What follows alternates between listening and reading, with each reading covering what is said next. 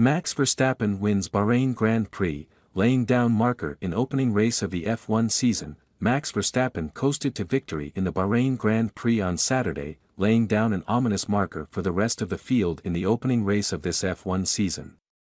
His win dispelled any notions that Red Bull's dominance might have waned over the winter or that its preparations were significantly disrupted by an external investigation into team principal Christian Horner over allegations of inappropriate behavior.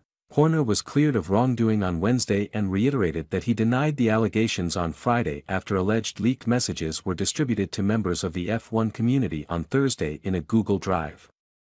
CNN has been unable to corroborate their authenticity. Before the race began, Horner was joined in the paddock by his wife and former Spice Girl Geri Halliwell Horner as they put on a display of unity amid the controversy.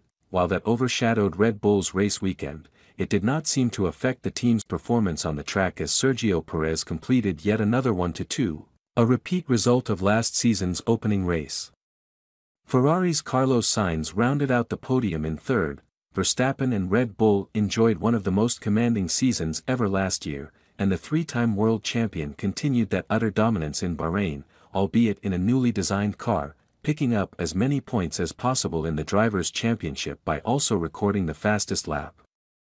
Unbelievable, I think today went even better than expected.